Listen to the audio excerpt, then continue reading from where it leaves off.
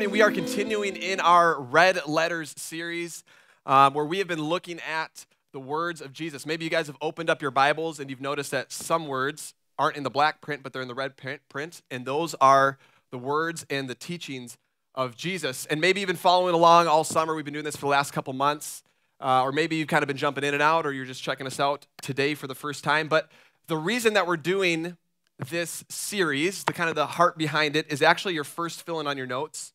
And it's this: the source of the words determines the weight of the words. The source of the words determines the weight of the words, right? You know this to be true. I know this to be true. That just because you hear something doesn't necessarily mean that you believe it.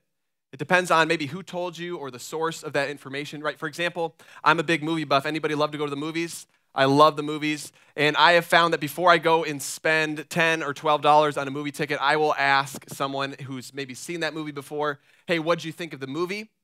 And I have realized over the years that not all movie reviews are created equal, right? Not all opinions are the same, and I can't even trust Rotten Tomatoes anymore because I feel like they have certified fresh some movies that are real stinkers. But there are a few people that I know that I can trust, and I can ask, hey, how was that movie? And I know that I can trust their opinion, right? Because the source of the words determines the weight of the words, which, by the way, if you're just checking out church maybe for the first time in a while, or you're kind of exploring Christianity, you should know that Christianity isn't based on a set of ideas.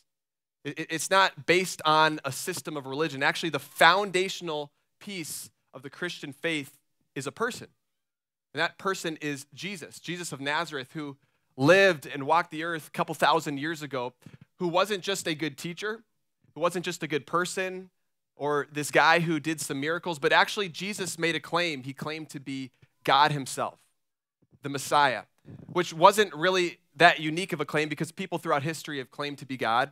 And even at that time, people had claimed to be the Messiah before. But what made Jesus unique and what set him apart was that he predicted his own death and his own resurrection and then pulled that off. And it's because of this, it's because of who Jesus is, that for those of us that are Christians, those of us that have decided to follow Jesus, his words should carry the most weight in our lives. More weight than what we might think or our own opinion, more weight than our favorite news station, right? They should carry more weight than what culture tells us, not because of what Jesus says, even though what he says is really good, but because of who Jesus is.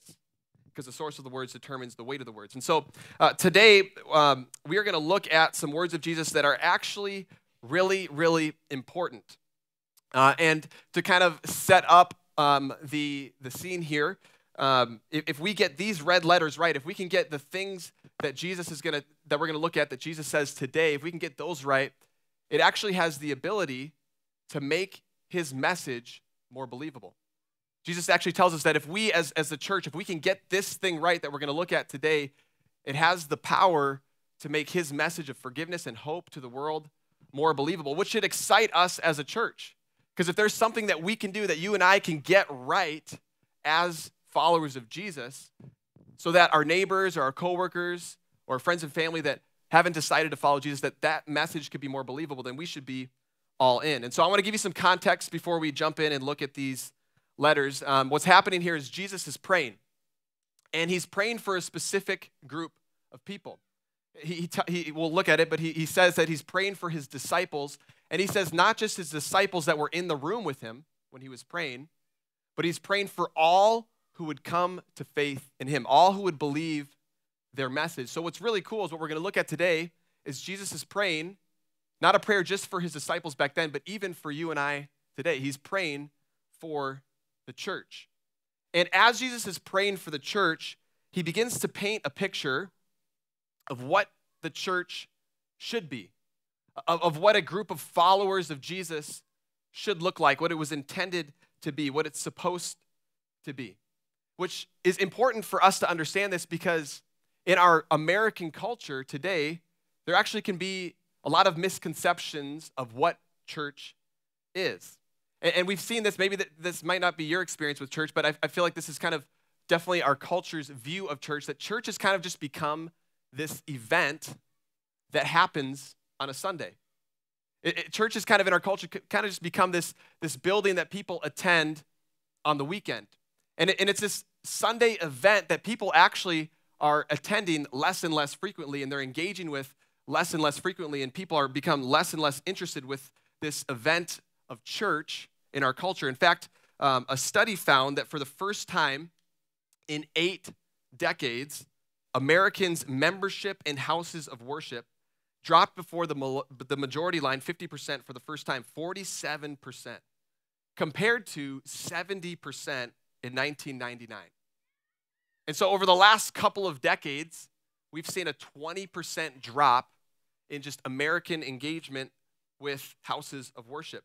And I want to suggest to you this morning that maybe part of the reason that people are engaging with the church less and less frequently, that people are attending less and less frequently, maybe is because church was never meant to be a Sunday event. Maybe church was meant to be more than just this building or this thing that people go to on the weekends. Maybe church was supposed to be more than just this religious box that you check off just to kind of make sure you're good with the man upstairs.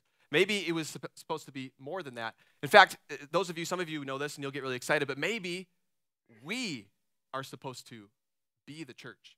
And if you look at church and how this whole thing started, and if you even go and read the book of Acts, you'd find that for the early Christians, that church wasn't just this event that happened on the weekends. It wasn't just this building that people go to. In fact, they didn't even have buildings. They just met in homes. But church looked a lot more like a family. It looked more like a group of people that loved and cared for one another, that actually sacrificed things for each other, that put each other before themselves. It was this group of people that were so committed to one another. They were on mission together to serve and to care for those around them and to bring this message of Jesus to the world that needed it. You'd find that church looked a little bit different than maybe it does today in our culture. And I think the question that we should ask is, well, why does it, if that's how church is supposed to be, if that's what it was intended to be, then why doesn't it always feel that way? Well, I think there's probably a lot of different reasons, right? Like any family or any group of people, there can be, dynamics that are unhealthy, or there can be dysfunction within families. And so there can be the same within the church. Like for example, sometimes in church, we can harshly judge one another, or maybe we can hold on to bitterness or resentment, and we don't extend grace, we don't extend forgiveness, or we just can't get over our differences. And that's all we can focus on is our differing opinions and our differing views. And so it's hard to be united, it's hard to be a family when all you can focus on is your differences. Or maybe sometimes we just never really show up for each other, and so it's hard. We can't really know what's going on in each other's lives. Or life just gets so busy that we don't really prioritize coming together, and we don't prioritize growing our faith together. Sometimes in church there's a group of insiders, and they love to be the insiders, and so they don't really make the outsiders feel like insiders. Right? There can be all sorts of different reasons and dynamics that can play into the church not feeling and being the way that it was intended to be. And for some of you here this morning, when I say that church, it was intended to be a family, some of you say, yes, that is my experience with the church. Some of you even here would say, yes, that is my experience at Riverway. Riverway is my family. This is my people. This is my group. And if that's you, that's awesome. Like, we're genuinely glad for you. That's amazing. That's incredible. In fact, but you should know that that's not everybody's experience with church. And in fact, that might not even be everybody's experience here at Riverway. And in fact, if that's you and you say, yes, Riverway is my family, you should know that you actually have a responsibility to help others feel the way that you feel when it comes to church.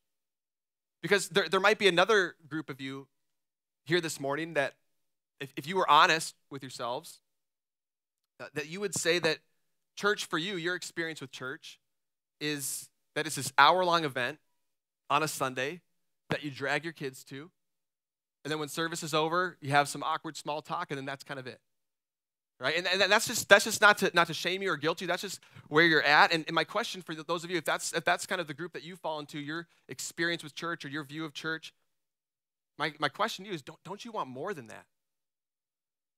Right? I think we all do. We all want more than that. There's something that's so enticing. There's something that's so attractive about being a part of a group of people that loves one another, that actually knows each other and knows what's going on in each other's lives, that would actually stop what they're doing to help that person. Like you would love to experience a community, a group of people that you know if there was something going on in your life, you could call someone and say, hey, this is what's going on. And that group of people would move mountains to help you. And you would love to be that person for someone else too. We would all love to experience that version of church. So how do we experience that? How can that be our experience when it comes to church? And so what we're going to look at today is found in the book of John. It's recorded by the disciple John, John chapter 17. And if you opened up your Bible to John chapter 17, you would actually find the title of that chapter would read, Jesus' Final Prayer. And so what's happening here is these are some of the last hours, some of the last moments before Jesus would be arrested, before he would be tried, and before he would eventually be crucified. And so he just got done having his last meal with his 12 disciples. You guys probably know it's famous, the Last Supper.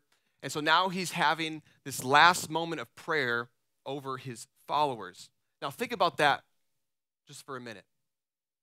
Think about that. If you could pray for anything right now, what would you pray for? If you could pray for anything right now, what would you pray for? Some of you, maybe that would be to get that promotion. Or maybe you would pray for right now just more time in the day. Anybody? Like, there's just not enough time to get everything done. I need more time in the day. Right? Maybe you would pray to find a house in your budget, or for your budget to be bigger so you could find the house that you actually want. Right? Or maybe if you could pray for anything right now, it would just be to get through the next semester of school or the next season of work without burning out, because life just feels like it's so much right now and you just want to get through it without burning out. Or maybe if you could pray for anything right now, it might be something less serious. Like maybe you would pray that your favorite TV show would finally release the next season, right? Like, come on, writer's strike, end. I need my entertainment. Or maybe parents in the room, maybe parents, you would pray that, if you could pray for anything right now, it would be that your kids would finally start loading the dishwasher because you are sick of picking up after them, right? But if you could pray a final prayer, if you had to pray a prayer at the end of your life, what would you pray for then? And that's a tougher question, because what you pray for right now is different than what you would pray for in the end. Because you probably wouldn't pray for the new house or the promotion or for your favorite TV show to finally release the new season. It'd probably be something different. And wouldn't it be fascinating to know what Jesus would pray for in a moment like that? Well, thankfully, we don't have to wonder or guess, because John wrote this down, and that's what we're going to look at this morning. So this is what Jesus prayed for in the end. He said, I'm praying not only for these disciples, but also for all who will ever believe in me through their message. So Jesus is praying, again, not just for the disciples that were in the room, but he's praying for you and me. He's praying for the church, and this is what Jesus prays for the church. He could pray for anything, but watch what he prays for. He says, I pray that they will all be one, just as you and I are one, as you are in me, Father, and I am in you. And may they be in us, so that the world will believe you sent me. I have given them the glory that you gave me, so they may be one as we are one. I am in them, and you are in me. May they experience such perfect unity that the world will know that you sent me and that you love them as much as you love me. And Jesus, in the end, when he could pray for anything for the church, he prayed for you and I to be one. He prayed that all of his followers would be united. Think about that. Jesus didn't pray for strength for the church. He didn't pray for money or resources for the church. Jesus didn't even pray for courage for the church. He didn't pray that you and I, that we would be right about everything and that we could win all of the debates and win all the arguments and win the culture wars of the people that have different views than us. No. Jesus prayed that his church, that his followers would have a sense of togetherness, that they would be united. And being united means to be for each other. It means to work with each other. It means to encourage one another. It means to pray for each other. It means to actually know what's going on in each other's lives so that we can show up for each other. It means that you fight for each other, that you fight for unity, no matter how different we may be. And what's cool is that this idea of Jesus' followers being united as one was actually as radical of an idea back then as it even is now. Because, we've seen definitely over the last several years how the church has been divided on so many issues, and there's so many different opinions and different personalities and different things going on. We've seen how the church has been divided. And actually, this idea of the church being united as one was as radical of an idea back then as it is now, because the 12 disciples were actually all very different. They were all Jewish boys, yes, but they all came from different walks of life. And I think sometimes when we read the Bible and we read the stories, we think, oh, the 12 disciples, they must have been best friends. They must have been best buddies. But that probably wasn't true, because as Jesus is praying this, one of the 12 was Matthew. And Matthew, before he decided to follow Jesus, he was a tax collector. And tax collectors were the worst of the worst people. The Jewish people hated the tax collectors because what the tax collectors would do, they were recruited by the Roman Empire to tax their own people and to bring the money to the Roman Empire that was oppressing the Jewish people. And if tax collectors walked through the markets, Jewish people would probably spit on them, and you would never hang out with a tax collector because they were the worst. They were the biggest sinners. And here's Matthew sitting in the room, a former tax collector, and Jesus says, I pray that you would all be one. And it's probable that Matthew probably cheated some of those other disciples and their families.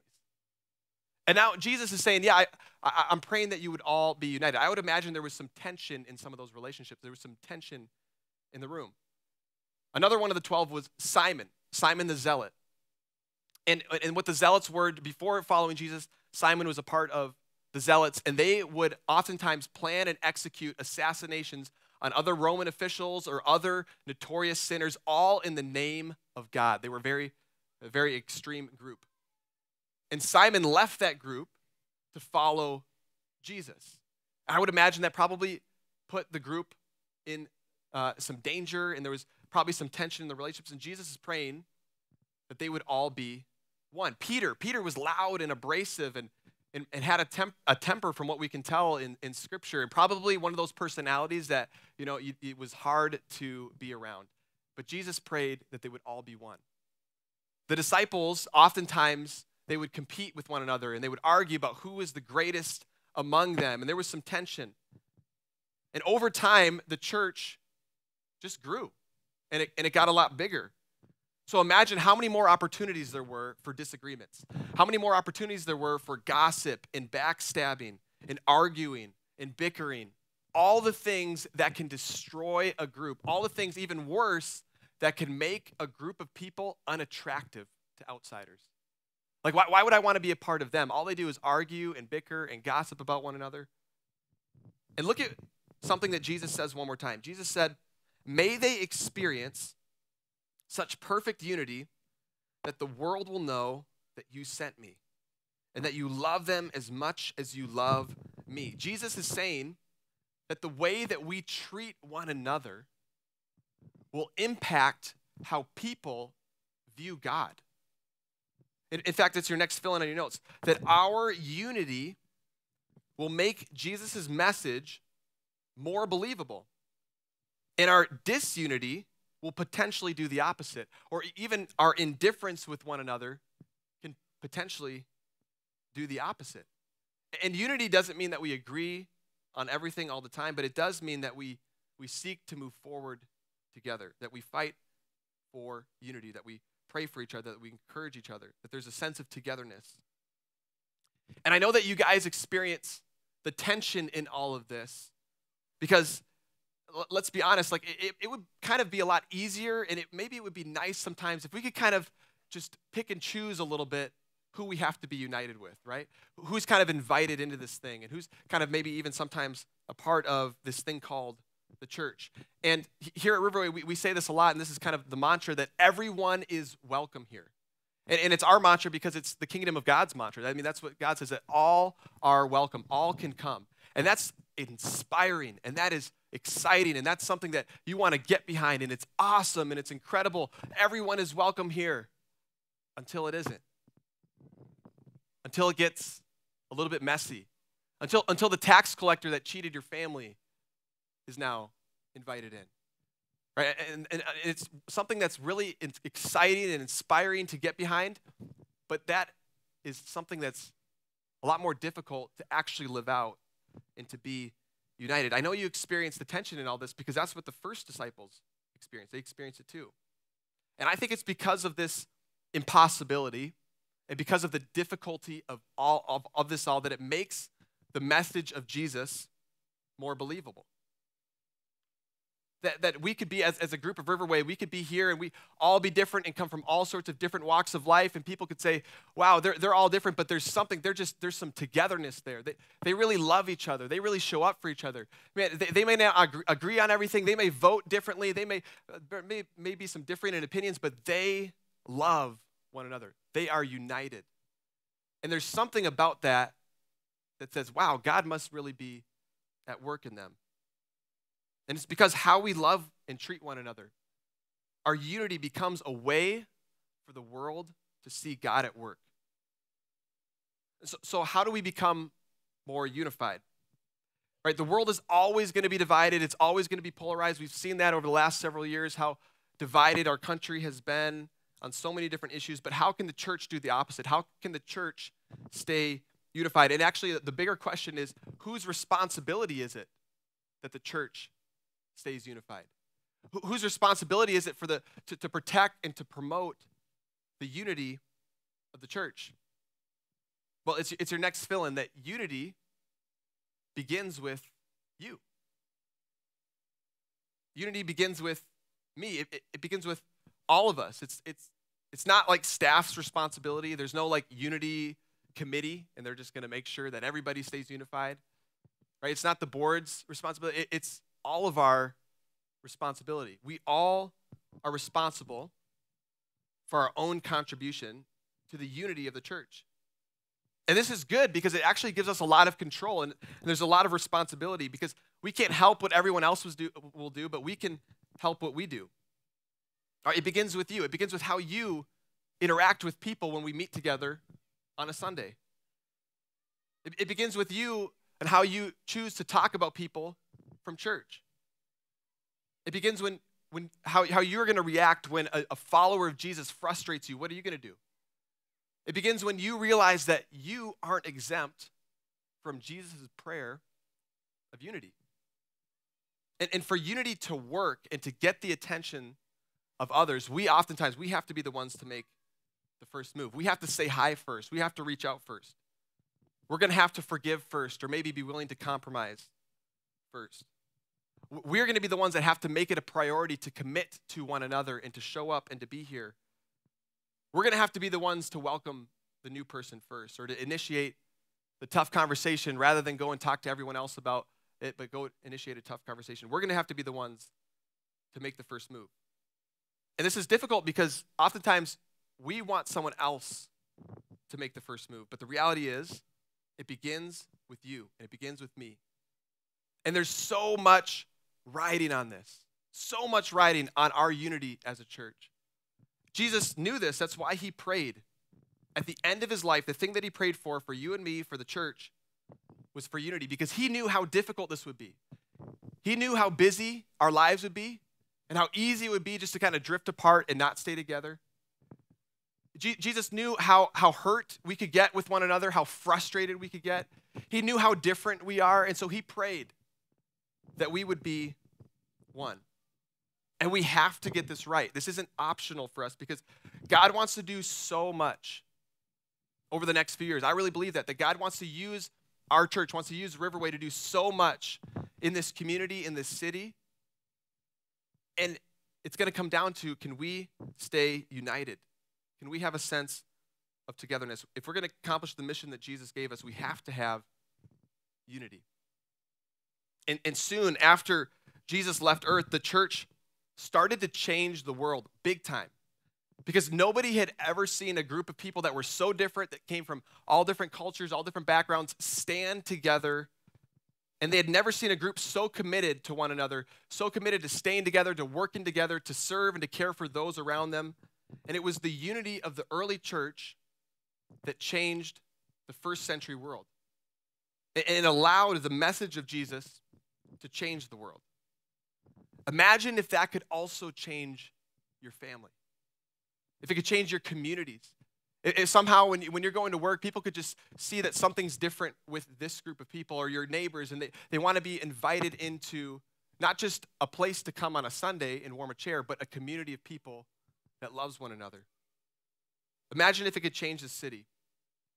And so what I want to do is I want to leave with you with a question this morning, an action step. And that's this. How could you today work toward unity?